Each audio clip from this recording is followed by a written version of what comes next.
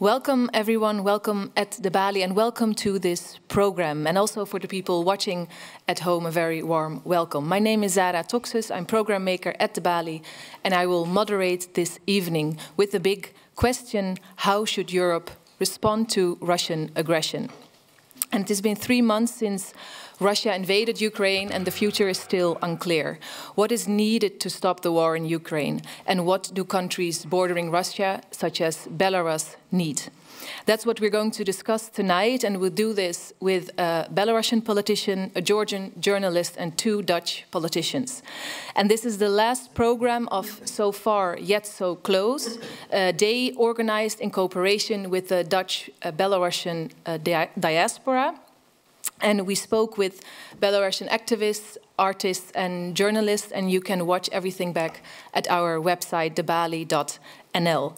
And tonight it's all about geopolitics, and I would like to introduce my first guests. And on my left it's Franak Viačorka, a Belarusian politician, a journalist, a senior advisor to Svetlana Tikhanovskaya, who would most probably have won the elections of 2020 in Belarus if there wouldn't be any fraud. Welcome to you. And on my right, Natalia Antelava, Georgian journalist, co-founder of Codastory, a news platform specialized in crisis reporting, and I advise everyone to check it out because they have very interesting pieces. You are a former BBC correspondent. You have a lot of experience in the Middle East, Central Asia, and the Caucasus. A very warm welcome to you also. We have in the second part the politicians joining Thijs Reuten via Zoom, but he's already hearing everything, so just so you know that he's keeping up with the story. I want to start with you. You are a journalist for a long time. You know a lot about this topic and also especially about disinformation, information war. At this moment, it seems as everyone is suddenly jumping into this topic. How does it feel for you? Isn't it a bit annoying that maybe it's a bit too late that people are now very much interested in this? Or how do you see this? It's a bit annoying, but look, it does feel like a completely. I mean, we're obviously living in unprecedented, really historic times, and I think for a lot of people, it has come. I think many people have made a lot of realizations. I said it earlier today. I'll say it again. You know, the view for me as a journalist who has covered a lot of these places and a lot of what's going on, and as a Georgian as well, I wish it did not have to come to this, and I don't think it had to come to this if, you know, if things had been dealt slightly differently. So that's probably the frustrating thing. You know, one of the things when Putin launched this latest and completely insane invasion of Ukraine, it was really interesting to hear how many of my colleagues and just friends from the region, you know, we sort of were all calling each other, and so many of them said, remember that red button? And I don't think it's something that anyone in the West necessarily remembers, but the red button was the button that Hillary Clinton presented to Sergei Lavrov just months after Russia invaded Georgia. And the button said reset on it. The Obama administration people managed to misspell reset in Russian. So that caused a lot of giggles and laughter. But I think everyone who was watching that in the region, in neighboring countries, in the Baltics, I don't think anyone laughed because, you know, watching Lavrov laugh at the reset, we all thought, wow, they just got away with it. And since then, I think Russia has been allowed to get away with literally murder, you know, in Georgia, but then in Crimea, in eastern Ukraine, in Syria, in so many other, in the UK, in Europe, where, you know, we've had poisonings and assassinations and so on. So I think this is an opportunity. The cost is incredibly high. It's too high. But so is the responsibility, I think. What do you mean? Not to waste the opportunity. Okay, what do you mean the cost is high? The cost of human lives and people who are paying with their lives for things that I think could have been avoidable. Yeah. We're going to talk much more about Georgia also. Franak Viačorka, you fight for free elections, for a free Belarus, to stop the tyranny in Belarus. It's also a personal conflict because you have friends in jail. I also saw on your Twitter page you tweet a lot about friends, people you know who are in jail. What's the influence of this personal aspect of the fight, of your fight? Many people are in jail, but many people are also in Ukrainian army fighting for Ukrainian freedom as well. It's spectacular how quickly Belarusians reacted when Russia invaded Ukraine. Of course, on one hand, there were collaborators, along with Lukashenko, who provided Putin with a territory, with infrastructure, with airfields. But ordinary people, activists, former journalists, they moved to Ukraine, created a battalion. Today, this battalion announced that they are growing and becoming a regiment. So now there will be 2 battalions united in regiment. And several people from the office of Svetlana Tikhanovskaya also joined this battalion. And now they are fighting and they are risking their lives. There's a lot of solidarity. It's a lot of solidarity, but also a lot of self-sacrifice. And I think for us, the victory of Ukraine became something crucial for our own victory. We don't separate this fight for Ukrainian freedom from our fight. Yes, before, during our revolution in 2020 and protests before, we hoped that it's possible to make these changes, to make the revolution like Georgians managed in 2004, right? Like Ukrainians managed 2013-14. But right now, unfortunately, we became hostage somehow by geopolitical reality we can't ignore anymore. And just going back to political opponents who are in jail, I also saw on your Twitter page that you can send postcards to people in jail. So do I understand it correctly that there is some form of contact that you or people can have with people who are in jail in Belarus? Absolutely, and even more I will show you today that Dasha has made. So this is my best friend, Igor Losik. He got 14 years in prison, and you see, it's a Dutch post stamp. Oh, that's great. Which works. And Igor, my friend, will receive the postcards with stamp with his own portrait, and I think it will be very nice. Also, I have Sergei Tikhanovsky, a husband of Svetlana Tikhanovskaya. I will see her tomorrow, and she will be very pleased to see the stamp. And I also have here Masha Kolesnikova, the one who was showing during the revolution this heart sign.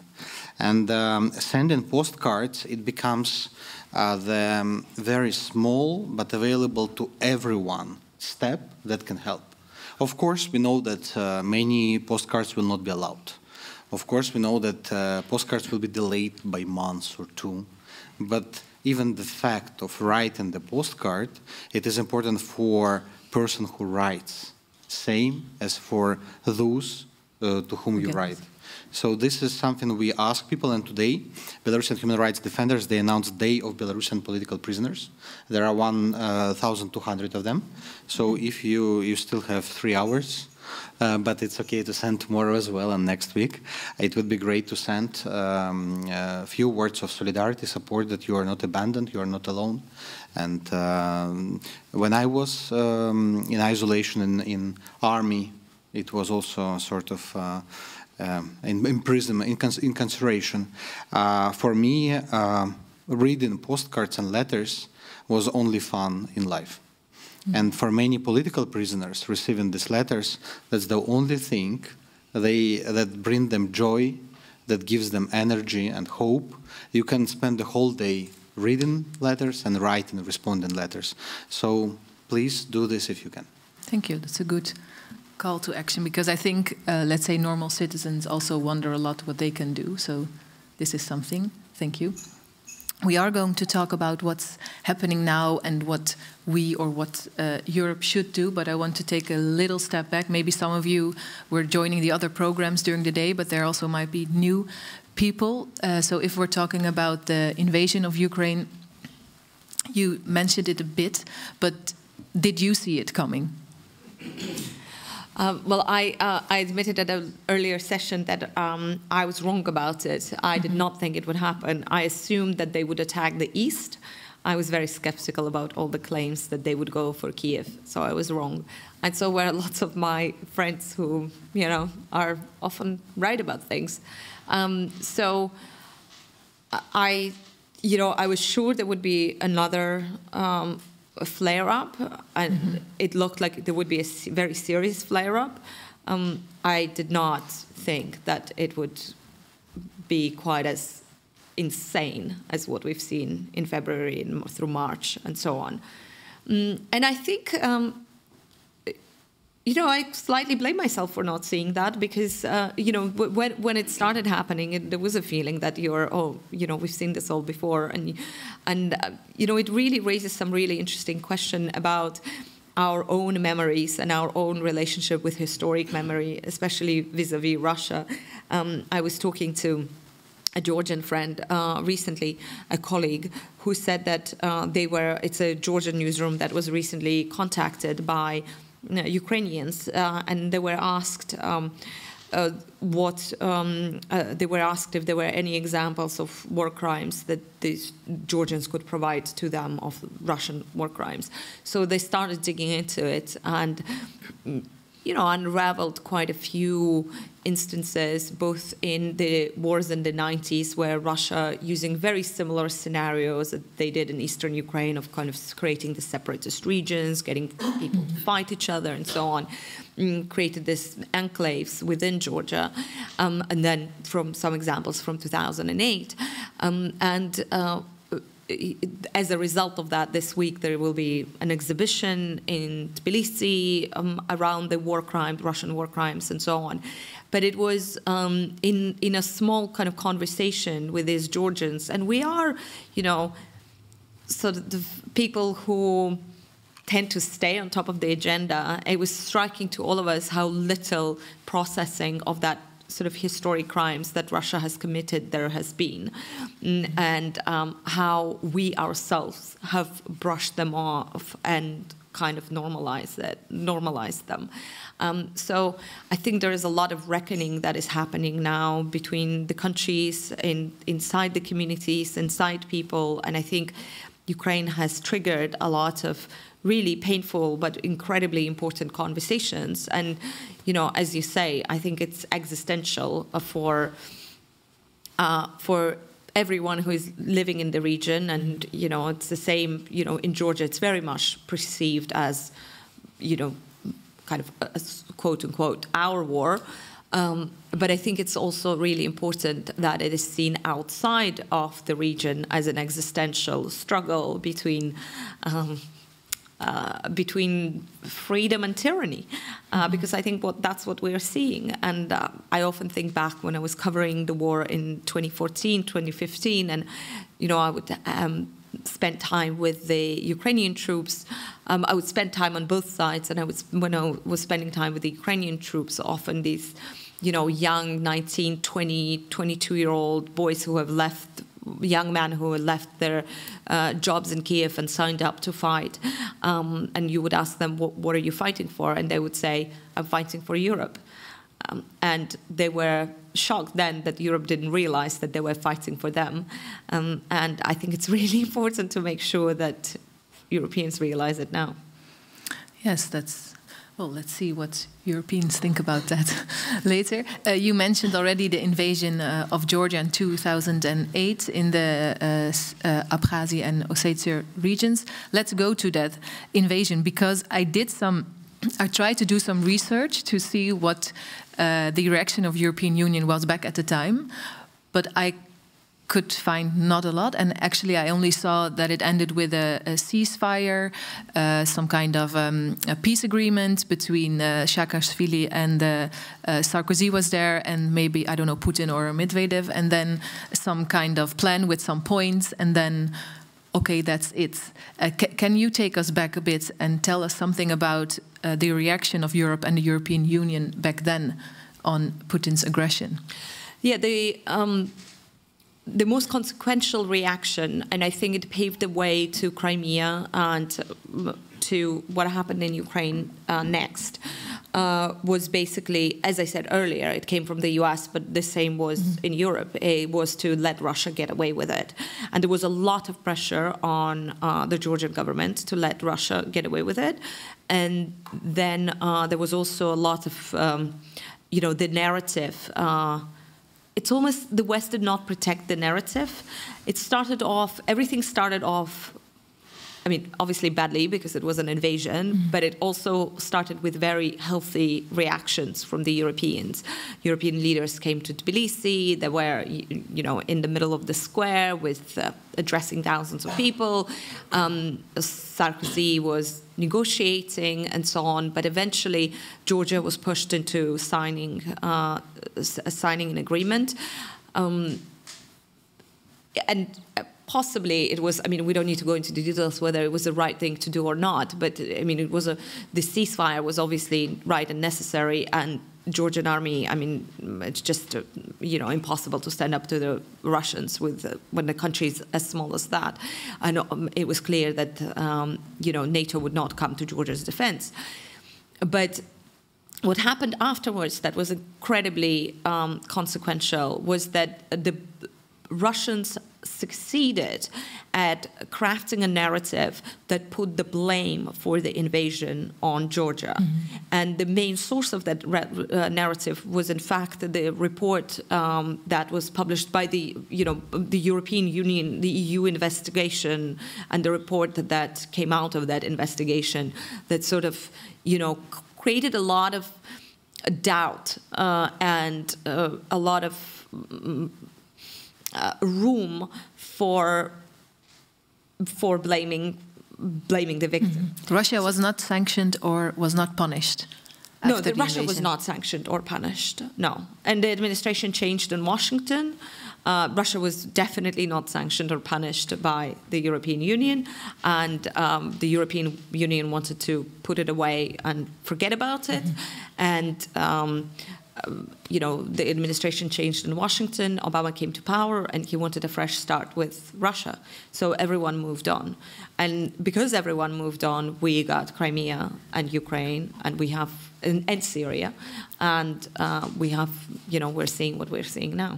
But what do you think was Russia's tactic if you're saying they put the blame on Georgia? Like how did they do this? What strategy is behind this? Was there a strategy? Can we see the same strategy now? Like, what was the... I think it's a lot more difficult now because I think both the stakes are higher.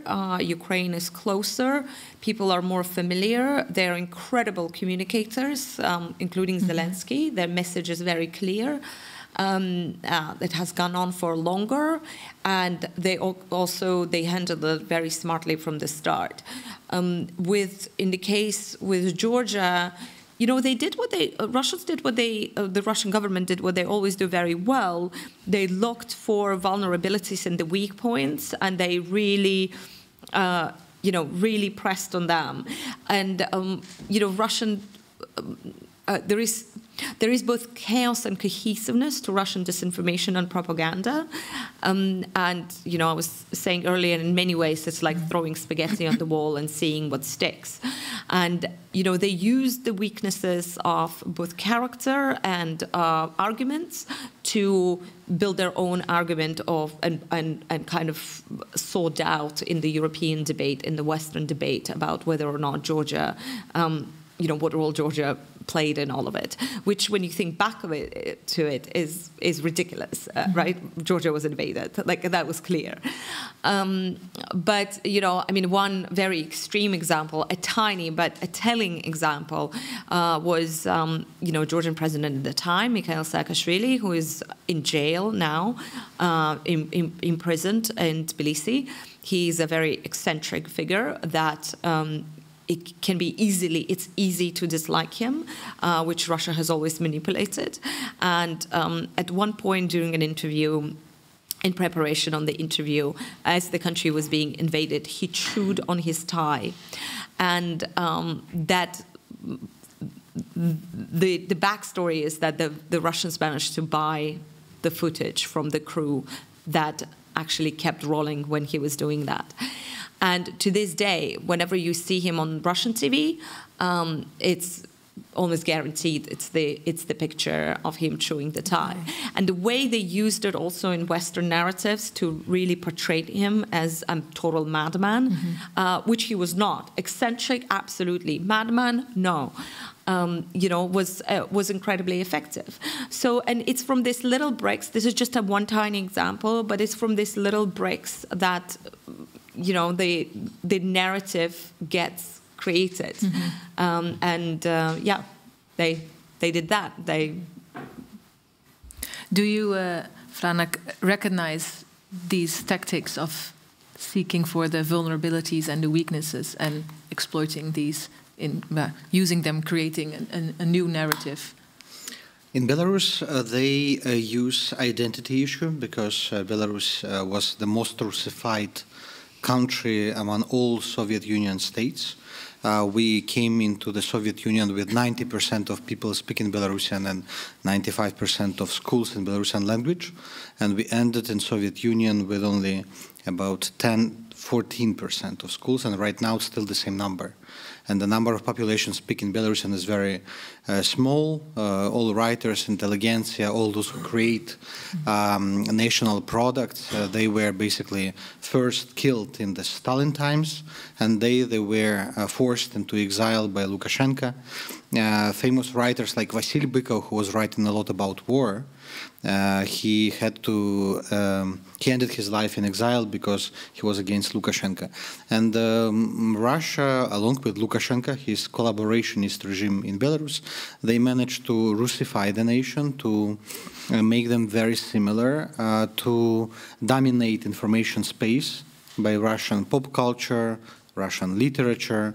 Most of publishers were from Russia in Belarus, and this helped them to control Belarus till the very last years, till 2020, when Belarusians, primarily thanks to internet, they realized that they're not Russians, they're not Soviet, they have their own identity, history, culture, language, flags, heroes. And the revolution of 2020, it was on one hand, of course, it was about free and fair election, but it was also about national uprising. We finally grew up to understanding that we are independent sovereign nation, and it was hated by Putin. It was surprising for Lukashenko. They still are living in the 90s, believing that Belarusians are same Russians, and trying to convince the whole world in this, and suddenly it's not. And in 2020, Russia gave hand to Lukashenko, saved him. They provided him with propagandists. First group of so-called journalists from Russia Today landed in Minsk first weekend after revolution has started. In August. In August 2020, because many journalists left state television propaganda channels. Then they prepared the groups of Russian soldiers on the border with Belarus, ready to be deployed. And it didn't happen in the end, but everything was prepared. And in case of Belarus, their only ally, the only guarantee of control over Belarus right now is Lukashenko, who built the whole power vertical system for himself. And until Lukashenko is in power, Russia will be in control, and therefore they're so friendly, they are meeting so often, and Putin gives so much attention and support to Lukashenko. No, it's not that different in Georgia, actually, because Georgia is different. The cultural and historical background is different because Georgia always had a very strong independence movement, always hung on to the language, people spoke the language and so on. But what the Russians failed to do in 2008 by invading Georgia, and the goal was to take Tbilisi, there is all evidence that points to that, it was to take Tbilisi and get rid of Saakashvili's government. They managed to do in 2012 elections when they used a Georgian oligarch but really a Russian oligarch because he made all of his money in Russia, to, run a campaign against the government, and he got elected. The party Georgian Dream came to power, and it's impossible for a politician in Georgia to be openly pro-Russian because the population is so anti-Russian to this day, and yet the country visibly changed its sort of geopolitical course while paying lip service to the European values and European ambitions and so on. It has rolled back freedom of speech and freedom, all sorts of things. There's been a lot of democratic backsliding. Just a couple of days ago, one of the a head of a major opposition TV station went to jail, and as long as that oligarch is in charge, he's de facto in charge, he doesn't hold a official position, then Russia has Georgia basically pretty much sorted, right? They don't need to invade.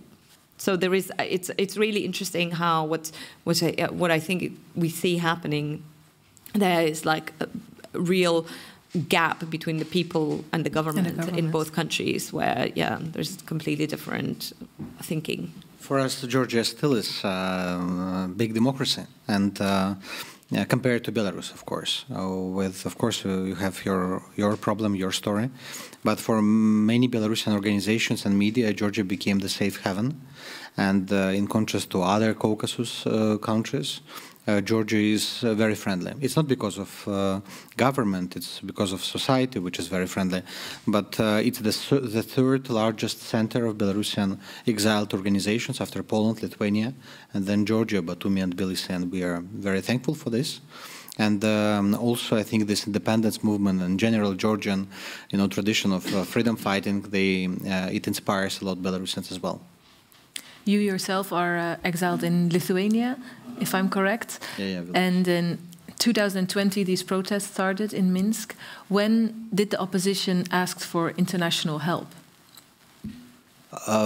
Immediately, because on August 9, when results were clear that Lukashenko is losing, Svetlana Tikhanovskaya is winning, she receives about 60–70% or more.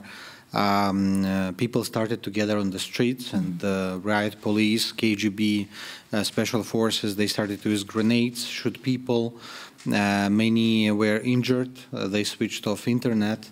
It was like a coup d'etat by the guy who just refused to step down.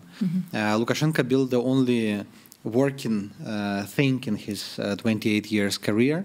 It's the law enforcement. It's the security apparatus, with many agencies, many officers, or agencies that control another agency, which controls another agency. And all these thousands of people, well-trained officers, they were targeting protesters, journalists, activists. And we asked immediately to help. We asked for the help of the UN, of the European Union, OSCE, to stop the violence, to help to conduct free and fair elections. Unfortunately, we were not heard. The first sanctions were imposed only 9 months after elections, and this was the result of Ryanair hijacking primarily, not of the crackdown of people. Of course, there were many words of condemnation, many statements, many political statements, strong political statements, but no one really assessed the scale of the terror and the scale of crisis. They thought it's like always, in Belarus, election, surprising, crackdown, normalization, and they didn't understand that it's much more serious. And after 2020, the cleansing of civil society started, and therefore, right now, when war started, it was very difficult to organize mass protests in support of Ukraine, because all the civil societies are either in exile or in underground or in prison. You said in November 2021 that the EU needs to step up its game. On the one hand, sanctions were imposed. On the other hand, Belarus still received 1 billion from the IMF. That's a joke, isn't it? What did you expect from the EU? In 2021, when sanctions are imposed, Belarus had the biggest trade volume in history. So on one hand, there are sanctions. On the other hand, there are loopholes. The announcement of sanctions lead to growth of price, to rise in prices. And the winner is Lukashenko, who is selling potash oil products through the loopholes 3 times more expensive than usual. And it's not only, it's many countries. Netherlands were buying, UK were buying. All those who announced sanctions, they were still buying oil products till the very end of 2021. You say they should have stopped immediately with that. They announced the sanctions, but for example, they said this code of product, and this. You know, each product has codes. What Lukashenko has done, they changed the documents, put another code, and $500 million products were sold through Estonia to European Union countries. So unfortunately, this inconsistency and lack of enforcement institution or mechanism led to sanction circumvention. And Putin and Lukashenko will be working and are working right now very actively to find the schemes to avoid sanctions. That's right. I think it's time to ask Ruben Brekelmans to join us, because we already started the conversation about the European Union, the actions of the European Union. You are a member of the Dutch Parliament for the PvdA, for the VVD, and you're focused on foreign policy. Welcome to you. And via Zoom, we have Thijs, Reuten, member of the European Parliament for the Dutch Labour Party, PvdA, and the shadow reporter on Belarus. For you also, a very warm welcome. I can imagine you have a very busy schedule, so I'm very happy that you can join this conversation. Ruben Brekelmans, I heard you just came back from Moldova. There are a lot of people saying Moldova will be the next Ukraine. What did you do there? What did you discuss? We discussed the security threats. There was indeed this moment where Russia was was also making progress in the south of Ukraine, also moving towards Odessa. And when Russia would be able to take over Odessa, then you're already at the border with Moldova. And also there were some explosions in Transnistria, which is a area kind of occupied by pro-Russian part of the population, and also there are some Russian forces there. So there was this threat and this risk that maybe this would be a new area where there would be conflict, and maybe Russia would try to get into Transnistria and then take over Moldova. Did you talk about weaponizing Moldova? A little bit. So we talked about the weakness of the Moldovan army. We talked to the president, the prime minister, also other politicians, and they all told us that their army is very weak and that it should be strengthened. But at the same time, what I was just telling, this was a couple of weeks ago. So at the moment, there is no current threat. It seems that Russia is not strong enough to go further into the southwest and take over Odessa and then Moldova. But still, there are many hybrid threats, and of course, with propaganda, disinformation, they try to destabilize the country. And second, there are still 80,000 refugees, Ukrainian refugees in Moldova, which is a huge challenge because Moldova is a poor country of only 2.5 million citizens.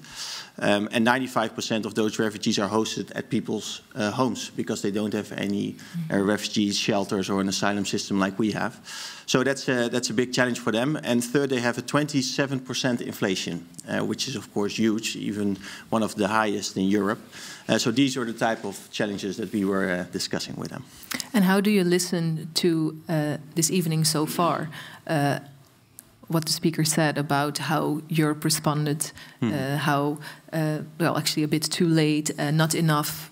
Yeah, how do you listen to that?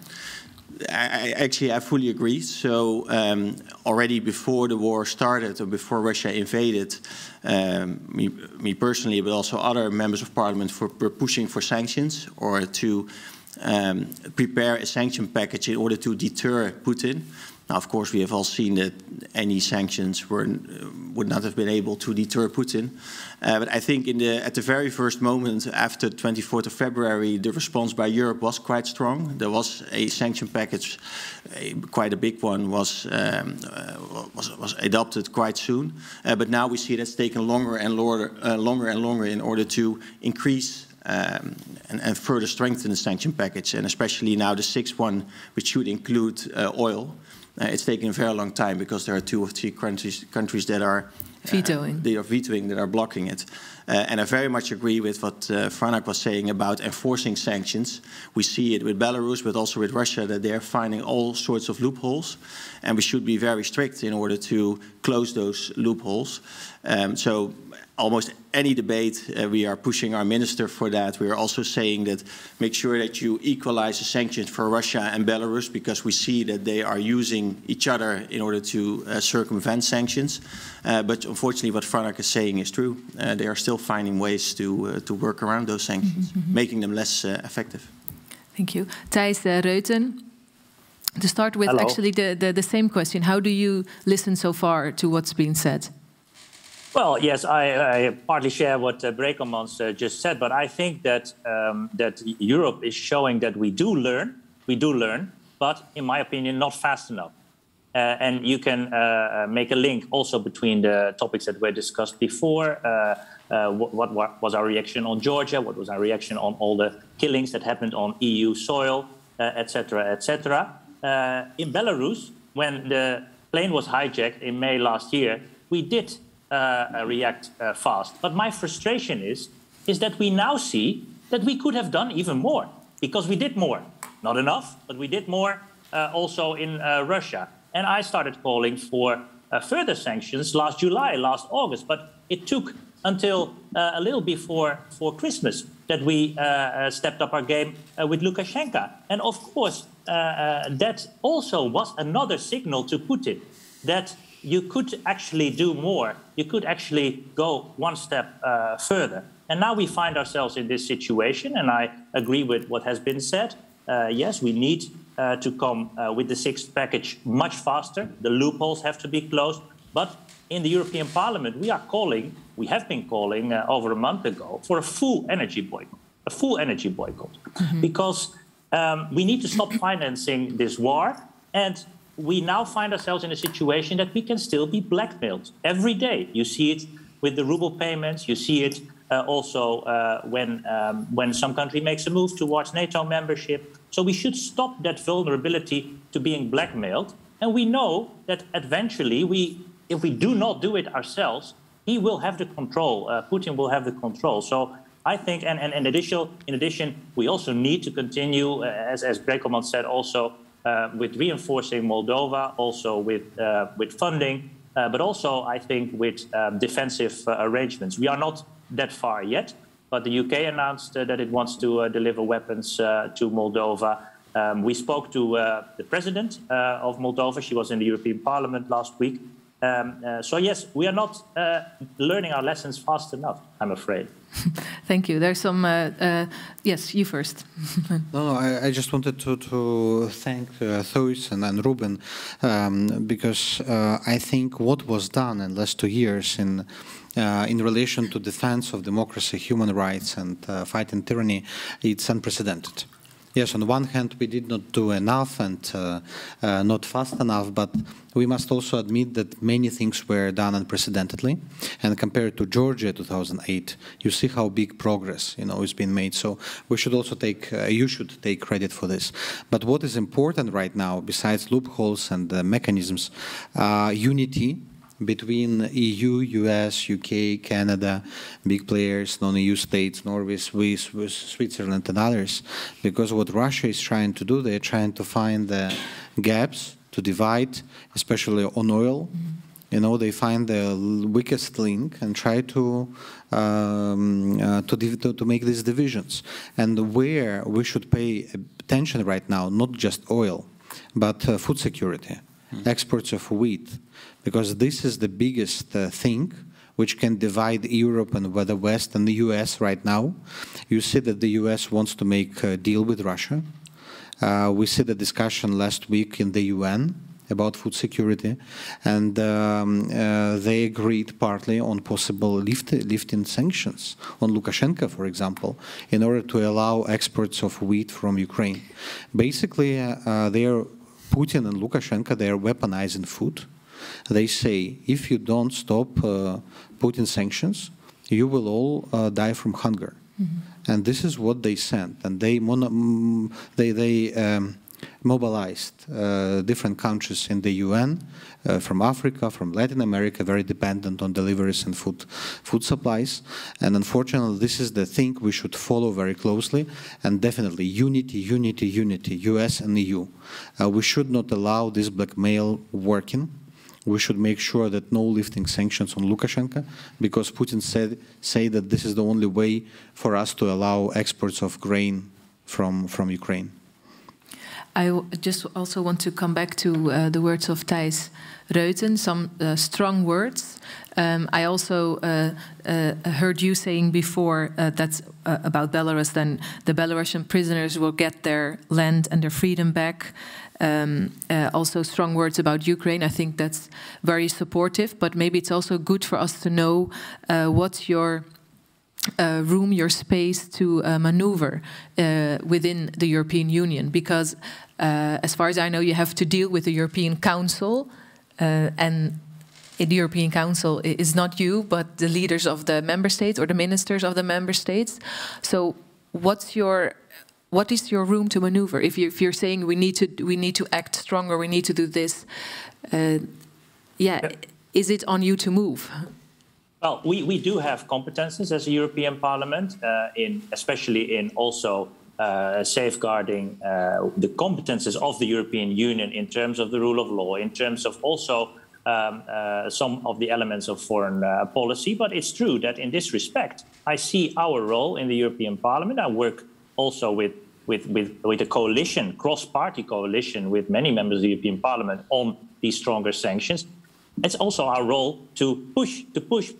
And I do think that we achieved some results. It was the European Parliament that started to call for this full energy boycott. If we wouldn't have done it, I'm convinced that we would now still be talking about coal. And yes, it's a weak boycott because it's a phasing out in August. But at least something has been done. We are now moving on the oil, but we will keep pushing. So I see our role here not only linked to our formal competences, but also to a more pushing role. And with regard to the prisoners, this is also, and I think it was mentioned also by Franak, this is about continuously showing support, letting them feel in Belarus, these more than 1,200 political prisoners, letting them feel that we are there. I also adopted a prisoner, and I will also send him a postcard again. But I think it's important that we continuously keep on showing these messages of support to Belarus and to Ukraine, because also Natalia was right. This is now a war that is about more than just the country the war is waged on now. I think also Franak said it, victory for Ukraine in Ukraine becomes now essential also for Belarus, because otherwise the problem will not be solved. So yes, that's my role, and I will keep pushing. I will keep trying to find coalitions, build bridges, and yes, we need the member states, but we also need to get over this European disease, the European disease that member states inevitably at some point start to think too much about their own interests. We have to think European in unity, as Franak also said, and we have to think 2 steps ahead, because autocrats, whether they are inside the Union or outside, they do have a plan and they do have strategies, and we need to be smarter and learn our lessons faster. Talking about interests, Ruben Brekelmans, sometimes in the Netherlands, if you follow the discussion about the gas boycotts recently, it seems, or you get the feeling that the Dutch economy prevails over the lives of Ukrainians, to say it very boldly. What's your reaction to this? Aren't we reacting very slow? I think on a European level that's true, but it's not because of the Netherlands. So the Netherlands has been pushing for stronger sanctions within the EU. We, as a parliament, have said that if there is a boycott on oil or gas very soon, then we are willing to bear the cost of that, although we know that they are very big. But if you look at our dependency on Russian gas, it is something that we can manage if at some point it would be reduced to zero very soon. But we must also be honest. There are countries in the eastern part of Europe which are dependent on Russian gas for 80, 85, 90%. And unfortunately, they are landlocked. So it's not that they can easily buy LNG through ships. So yeah, they know that if there is a boycott very soon, that their economy will be basically destroyed. So I do understand their position. I do understand that there are some countries in Eastern Europe that cannot go as fast as the Netherlands.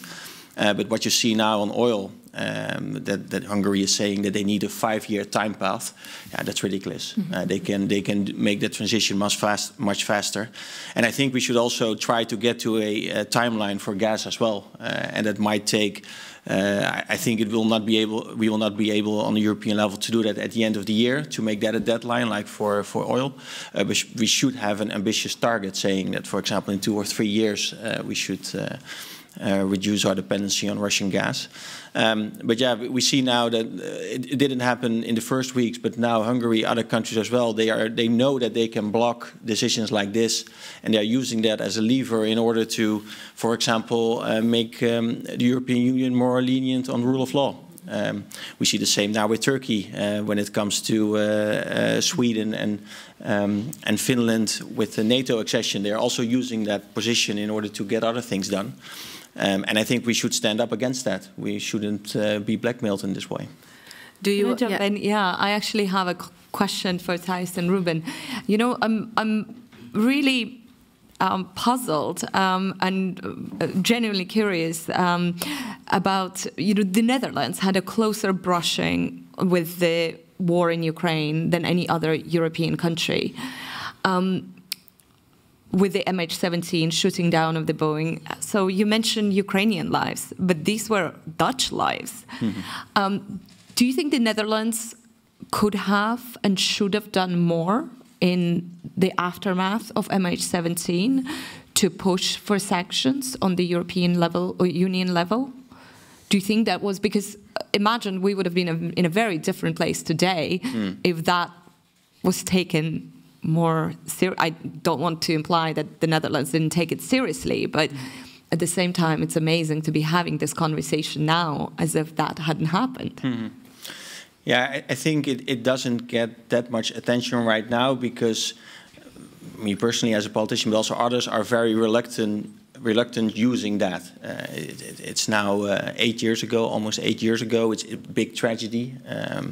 We are still, of course, the legal process is still going very slow and taking place on different fronts.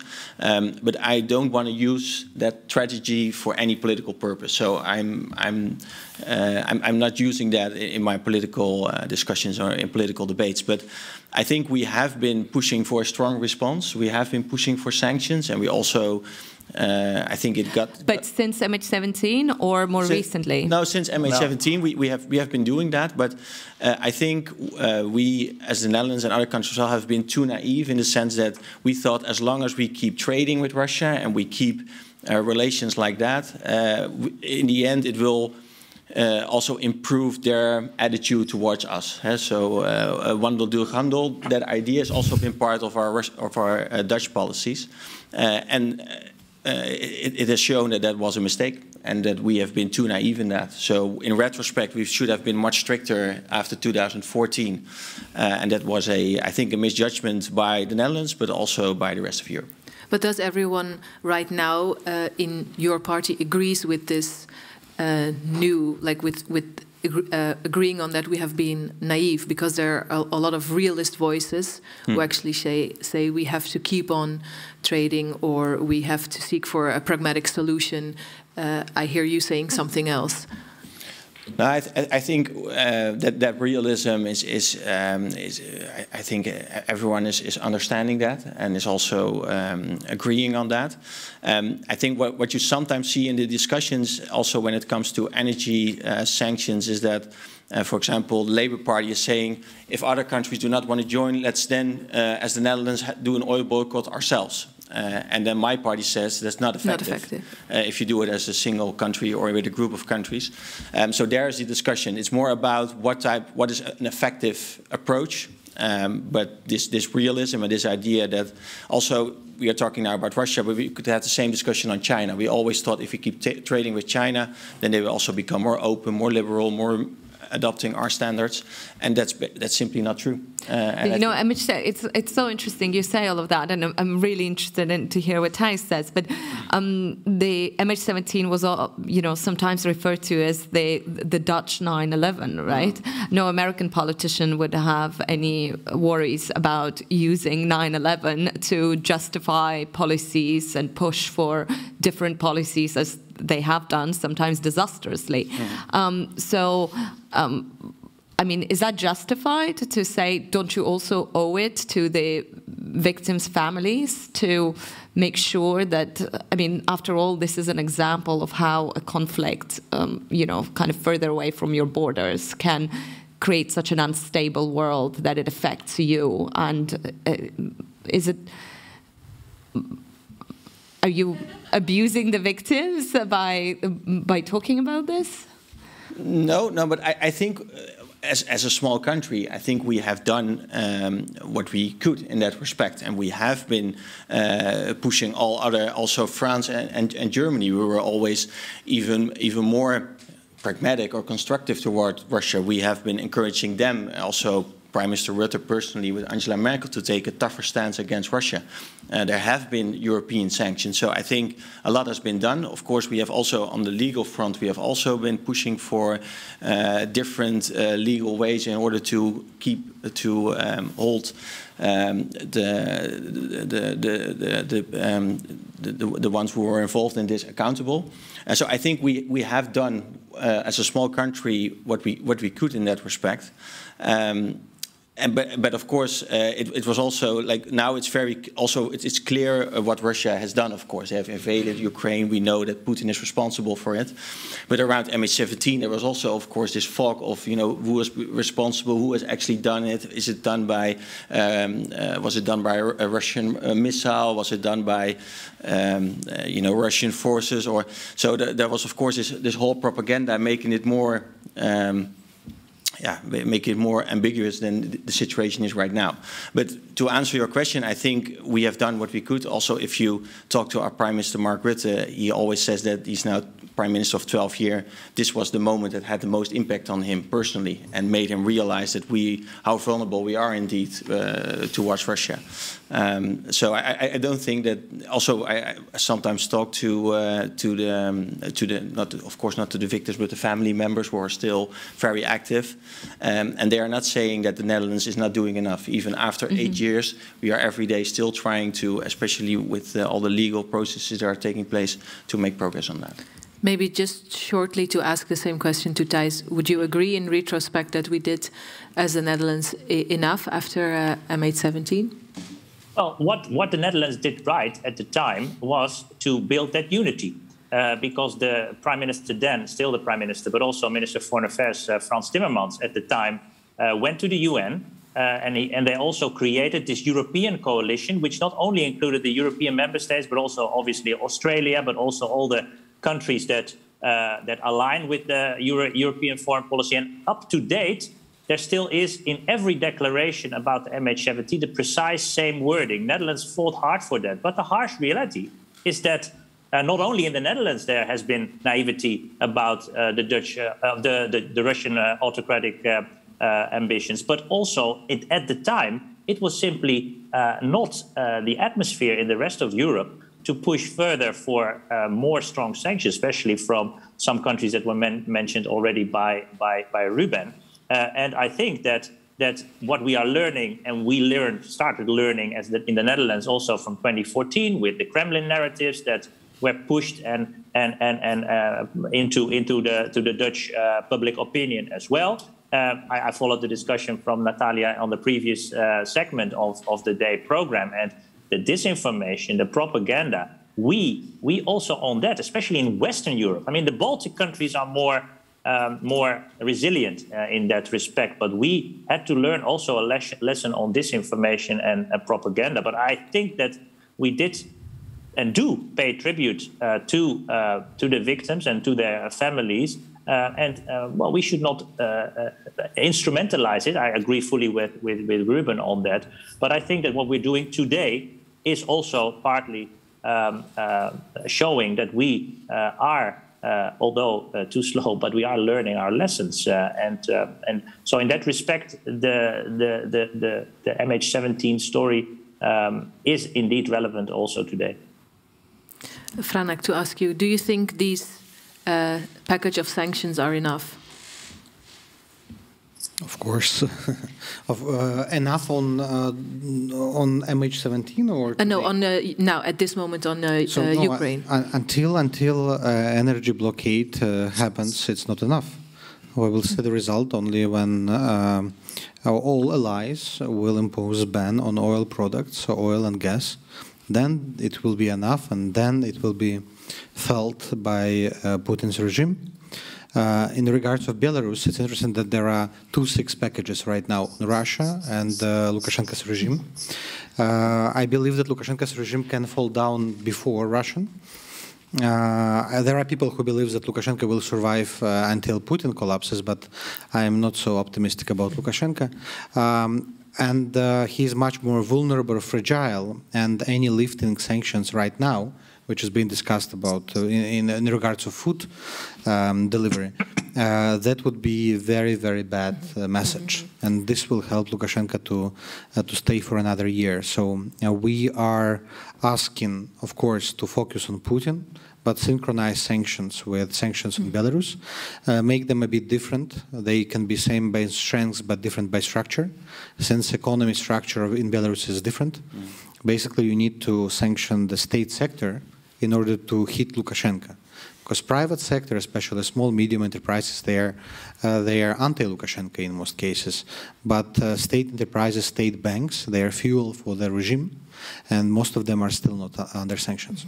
And maybe we can say or talk a bit about on the desired outcome, because you said for Lukashenko to collapse, for Putin to collapse. Do you think you have the hope for the same outcome as the European Union has? Like, what should be the outcome? Regime change in Belarus, regime change in Russia? Maybe the European Union only wants to stop death or to stop the conflict. Then it's a whole different aim you have with imposing certain sanctions. I believe that without dismantling the regime, war won't stop. And we should realize that for Putin, it is perhaps the last battle. He put everything on the table. Stakes are very high as never before. So without dismantling the regime, the system as it is right now, it will be difficult to prevent such cases. Yes, it can freeze for a while, for a year or two, this war. But without dismantling the system, it will arise again and again. Same about Lukashenko. You can't change anything until Lukashenko is actually in power there. Thanks God he's fragile and secure. So we just have to make another strong hit on him. Would you agree, Ruben Brekelmans, that the aim also of the sanction of the European Union is to dismantle the regime of Putin? So the aim is to weaken Russia's economy and also to make sure that Russia becomes less able to finance this war. I'm very hesitant as a politician to call for regime change in another country, because the question then, of course, is... I could try. Biden wasn't. No, Biden wasn't with slip. But the question then, of course, is how far are you willing to go in order to... and I don't think that we in any way should militarily attack Russia in order to create regime change or anything. So. But how far are you willing to go then? I'm as far to go as Ukraine wants to go in order to defend their own territory and to get back their own territory. So if Ukraine says we want to fight to get every inch of our country back, then I think we should support Ukraine including along Crimea. the way.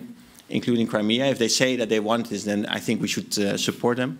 If they say at some point they want to stop the war and they are open for any type of settlement, and it also means that we, as the European Union, also need to negotiate with Putin, I think we should follow Ukraine. I don't think then we should at that point restrict Ukraine in any way. They are fighting a war now, so they are in the lead. This Monday evening, we have Robert D. Kaplan here in the Balie also about this topic. And he said before, Zelensky is received with standing ovations, receives completely unrealistic promises for European accession, and then returns to the battlefield in solitude. Don't we just need a pragmatic solution? What do you think, Thijs Reuten? A pragmatic solution to what? To the conflict in Ukraine. Well, I'm actually pretty worried about what I hear coming from some countries that are actually paying lip service to Kremlin narrative, almost one-on-one. I agree with the last statement that was made by Ruben. We need to support Ukraine as long as they want to continue this fight, because they have to win it. It's not this very complex, this whole infiltration of some other narratives also in our public opinion, because previously people said, no, Russia should lose, but does that also mean that Ukraine should win? No, Ukraine must win this war because it's a war about our values. And yes, Ukraine is still a long way from the same level that we are at in the European Union in terms of membership. But the fact that they aspire to these democratic values, that they aspire to become member of the European Union, is a huge compliment for the European Union, as are the ambitions of Moldova and, of course, the Western Balkan countries. Geopolitical Europe has changed after the 24th of February, and maybe before, but we didn't realize it.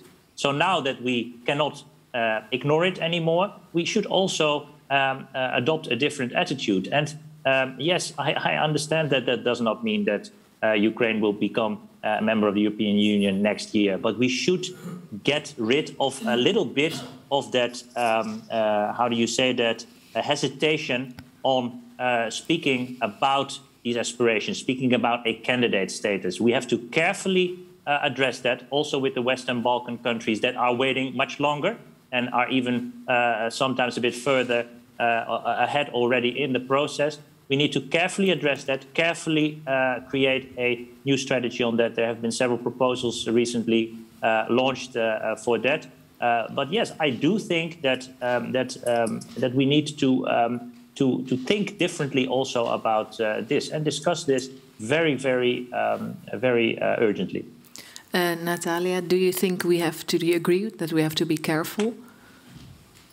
You know, what's interesting is, I mean, I completely understand when politicians don't want to call for regime change. I think that's wise.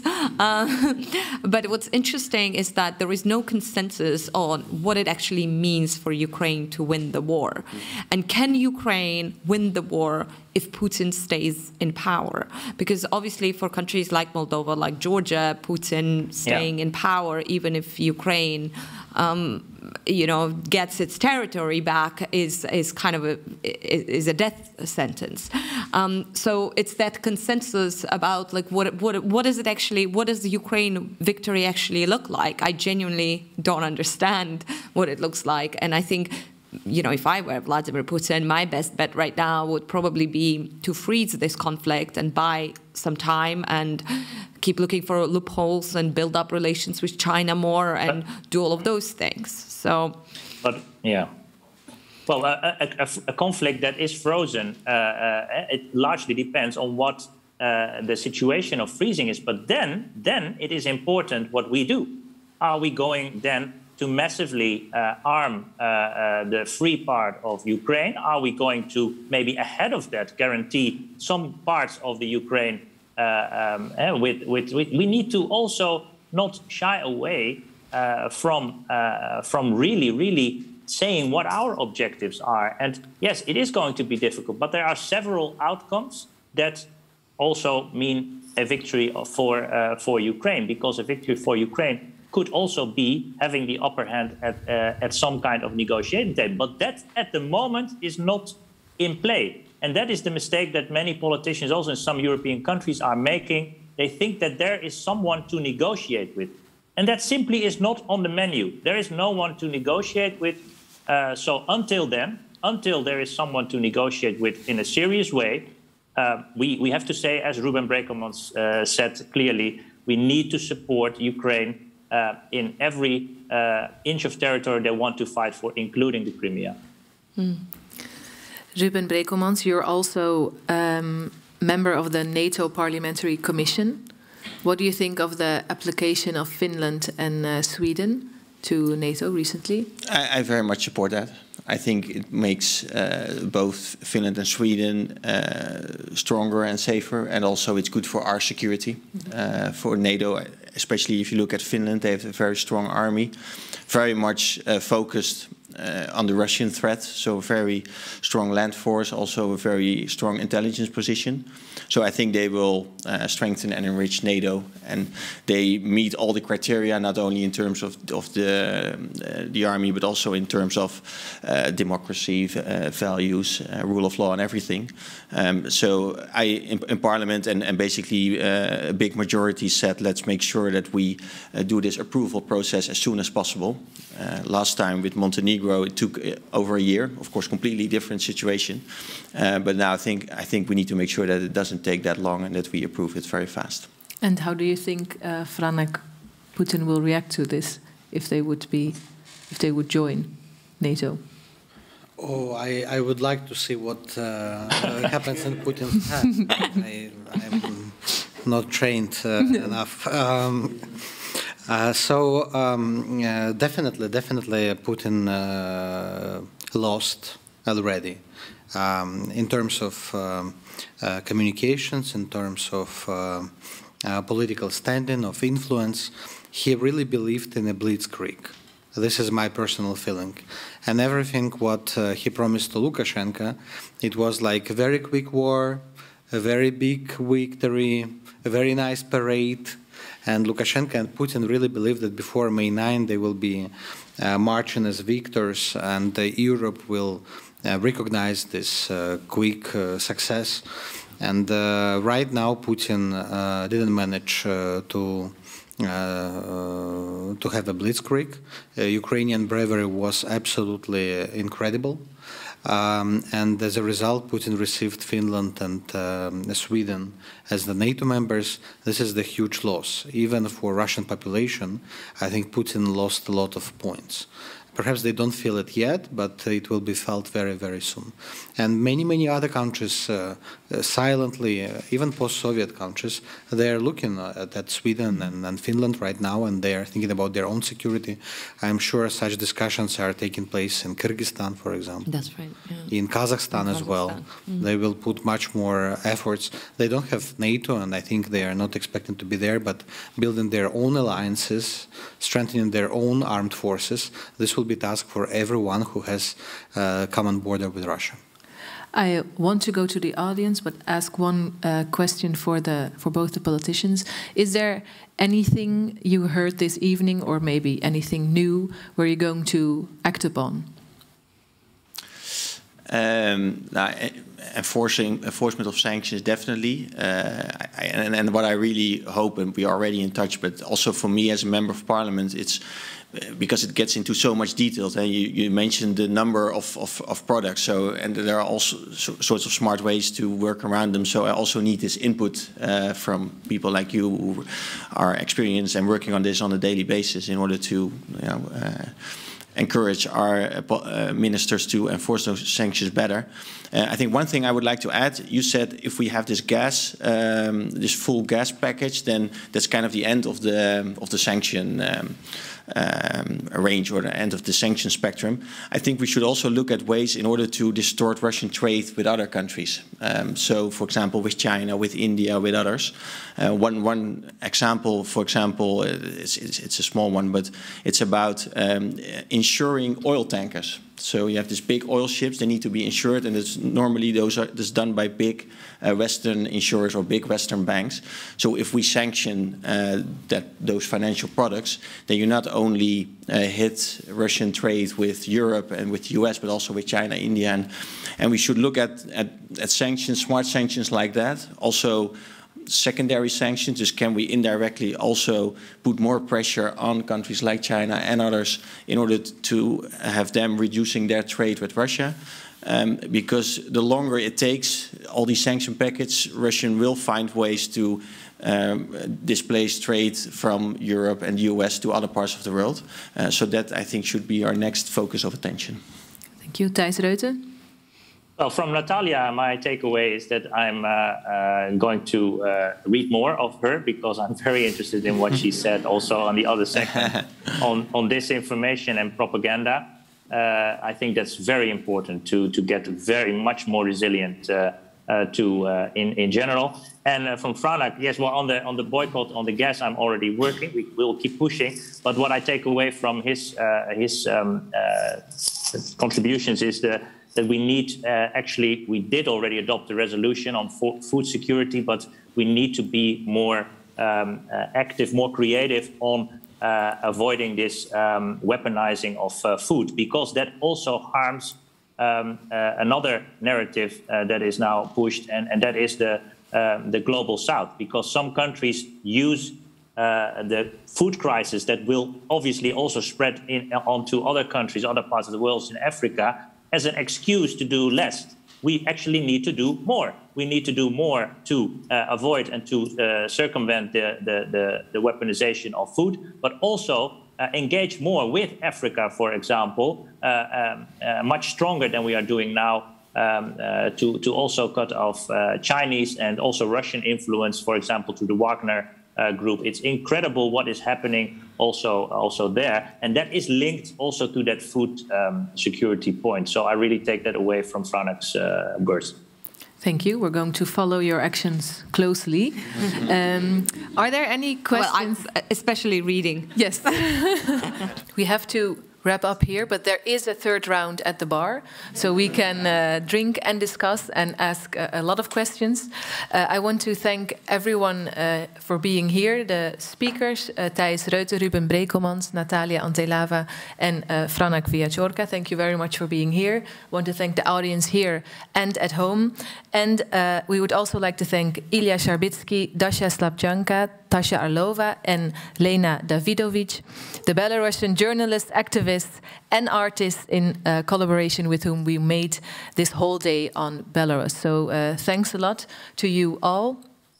And for the people watching from home, have a very good evening and hope to see you next time.